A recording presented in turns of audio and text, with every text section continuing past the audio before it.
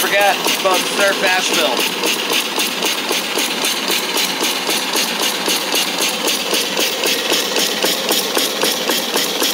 Oh, dude, I'm an idiot. I'm not even recording.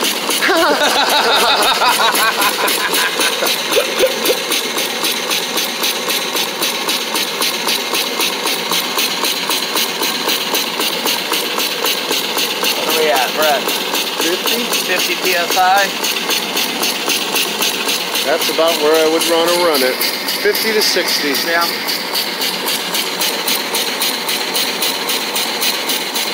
Oh, I think it made the most elaborate humidifier. Hello YouTubers, welcome to my shop here in Asheville, North Carolina. And this is my steam engine. And I'm rather proud of this.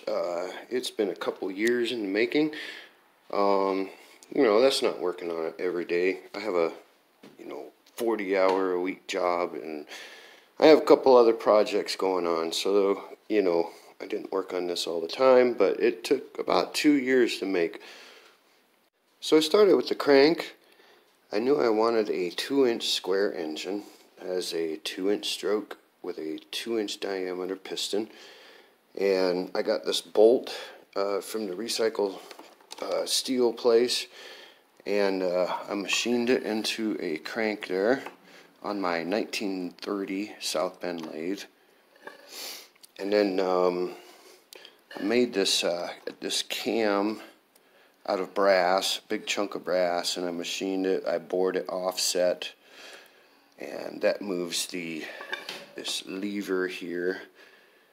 And I ran into some problems with the stroke on this cam, and so I had to compound it, and I had to make a intermediate lever here so it would compound the throw in order to make my valve turn 90 degrees. Because of the way I have it plumbed, everything is in a 90-degree rotation here on my valve, and I'll get to that in just a minute. These pillow blocks I made out of some stock aluminum I got from the recycle place, and I planed them on my lathe. I bored it, and then I made some red brass bearings, and that is inside these pillow blocks, and that crank is sitting nicely in the red brass. And then I put bored a nice, I think it's even smaller than a 16th. I have some micro drills for my Dremel tool, and that's what I use to make the really tiny hole, and then I inset a bigger hole, and then I can drizzle some oil in there. And I use gear oil, just good old gear oil from the Wally World. I buy it by the gallon, and I use it for everything. Some of these smaller parts I use the, what is that called, 3-in-1 oil, which is kind of a sewing machine oil, and I really like that stuff too. Come over here, let's see. So I have a governor. I machined on the crank a interference fit to receive this bicycle sprocket. And so what I had to do is heat the sprocket up so it swelled up. I slipped it on there, and then when it cooled, it grabs on to the proper diameter, which is just a couple of thousandths. And the machinist handbook talks all about the interference fits and how to machine. Depending on the size of the material you're working with, you'll have to allow a few more thousandths, but basically you're machining something oversized, and the mating part, you're going to heat up, slip it on, and then it's going to shrink. So that is a bicycle sprocket that has been, I guess, interference fit to fit this crank. My flywheel, this is a cast iron motor cap. I don't know if you can see it. It's like an old school 1950s electric motor cap, and I machined it into a flywheel, nice piece of cast iron, and then I bored and tapped in the end of the shaft a 3/8 bolt and attached a bicycle sprocket to that, which will get attached to a Jenny later on.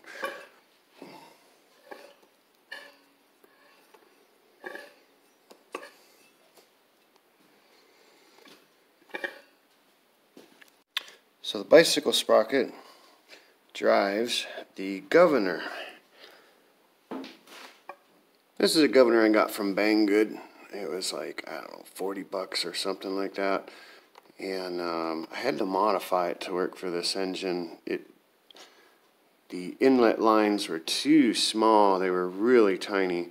So I had to bore them out. I had to modify the pin. And I had to make the weights bigger. So I used some 50 caliber musket balls and I soldered them on the ends. And I had to make a shaft for this guy here. So I took a chunk of brass, I bored a hole. It's a 1/4 inch hole. I got a 1/4 inch bolt is the shaft. I put a little flywheel on here to just take a little stress, vibration stress off from the tiny little bevel gear that's here. So that shaft comes through and I machined it to receive that bevel gear on the Banggood governor. And that's how that works. Just like so.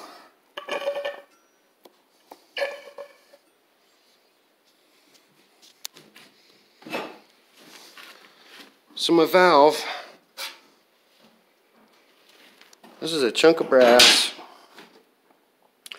and this rotor is stainless steel. It's tapered, and the brass has a hole bored in it, a tapered bore, and this rotor has the taper on it to match that bore. And there's holes going through all of it to connect these plumbing together. And as that reciprocates, it lines the holes up accordingly and lets the steam go back and forth. This is a double acting engine. The plumbing, this one goes in the face. This line goes right in the edge of this head. And the hole comes up right in front of the piston. I have a cast iron cylinder. These are stainless steel heads. The piston is stainless steel, and I made a ring for it. And the piston looks kind of like an Oreo cookie. It's 2 layers of stainless, and then there's a shoulder on one of the sides, and the cast iron ring fits on that shoulder and is sandwiched in between the 2 pieces of stainless. And the push rod is a 1/4 inch bolt. So on the end of that bolt are threads, and that's what holds the piston together on the inside here. And there's a little pin, a keeper pin, a tiny keeper pin that keeps the nut from turning off. My connecting rod is just a piece of welded steel. And I put a brass bearing in here. I don't know if you can see that.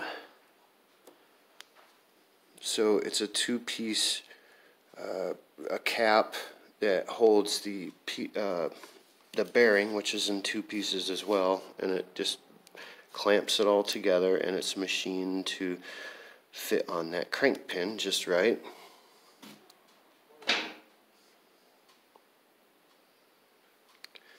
So my oiler, I just made this oiler, and it works pretty good. If anything, it puts too much oil into the system. But I'd rather have too much oil than not enough. And it is a displacer oiler. And this 1/8 inch copper line goes through this 1/2 inch piece of copper pipe. capped on the bottom, and I have a valve here to drain the water, and it does fill up with water. And I made a makeshift cap for it. And the way this works is the steam comes in on this 1/8 inch line inside the 1/2 inch pipe. There's a little pinhole in the top of it. And the steam comes in, and all this pressure is equalized. So the steam condenses into water, and the water is heavier than oil. So as the water sinks to the bottom, it pushes the oil up into the pinhole and into the system. And I experiment with different oils. Tranny fluid works really well, but it's also very messy and nasty. So I switched to canola oil. Canola oil seems to be working really well. I haven't had any problems with it. This engine runs awesome. So onto the boiler. The boiler's a big old paint can, a pressurized paint sprayer thingy. It's really heavy. It's very thick gauge metal. It's old school, probably from the 70s or 80s. And it works great. It already had the tapped holes to receive the plumbing. I fill my water right here so I can pour my water in. I put this cap on. I tighten it down. I've got 2 pressure relief valves, and I put this piece of pipe over it because these pressure relief valves, they blow out the side, and it wouldn't be pleasant to have steam blowing on me, so I just put that piece of pipe over it so it can escape out the top. Here's the other pressure relief. This one's a 150-pound pressure relief. This one says it's a 125-pound pressure relief, but when I tested it with an air compressor, it actually went off at about 90 pounds. But I only work the steam engine at about 50 to 60 pounds. And it holds a nice steady 60 pounds like all day. It just works so awesome. So I got this manifold at Lowe's. You can't see it because I got it wrapped with hockey tape. And I put foam on it to insulate it, but the foam melted. You can't really see it, but because it's wrapped in hockey tape, but the foam is all melted and it's all defunctified. But it's still insulating and doing its job. I used a air compressor air gauge, and it works fine. I was questioning whether it could handle the heat of the steam. It has no problem. It works great.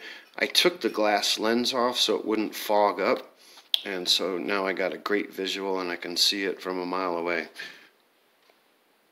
I put a gas valve on it, and it all gets reduced. I believe this is 1/2 inch up here. It's a 1/2 inch manifold, 1/2 inch copper pipe. I'm sorry, this is not copper, this is cast iron. Everything is threaded. There's no solder on any of this. It's all threaded iron until I get past the valve. Then I reduced it to copper tubing, and there is some solders. And I got it down to the 1/8 inch copper tubing coming through here. Another valve, yada yada. I got a little more hockey tape on here, and it goes into the valve. So to fire this boiler, I use propane, and I use a weed burner that I got at Harbor Freight for a whole $20, and it works great.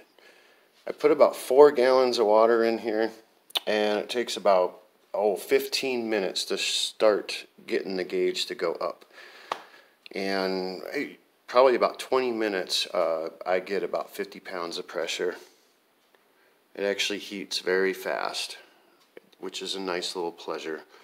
And if I really have to, I can build a fire under here.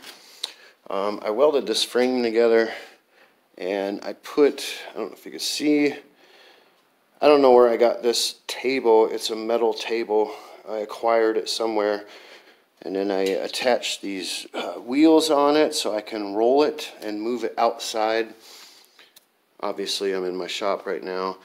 I painted these because they're right at shin height, and I don't want to knock my shins into it. So hopefully I'll see that damn thing and not kick into it. So overall, I'm really happy with this engine. It runs better than I thought it would. I honestly didn't think I was gonna, I don't know, I just thought I was gonna run into problems, but actually when I got it all together, it runs awesome. This is actually my 4th engine that I've built. I built a few others. The first 2 were complete fails, and the 3rd one was pretty cool, but it was single acting, and so I really wanted a double acting square engine, and that's what I set out to do when I built this, and that's what I got, and I'm really happy with it. I'm going to do some more stuff. Like I said, I'm going to rebuild this con rod. I want to make that brass. And like this push rod, I have a piece of copper I'm going to put on that. And I'll put some more bling on it here and there and really make it shine. I'm not going to invest a lot of time in making it shine, because when it's running, this thing just throws oil everywhere, and it just, it's a mess when it runs, but yeah, it's kind of like a Harley. So I appreciate your time. I appreciate you watching this video, and you know, I really enjoy learning stuff, and I love steam, and I've enjoyed learning all about engines and dealing with this, all the machining I had to do, and the learning process of machining different metals. Oh my god, yeah, it's been huge. But anyways, hopefully you learned something too, and if not, oh well, I'm not perfect.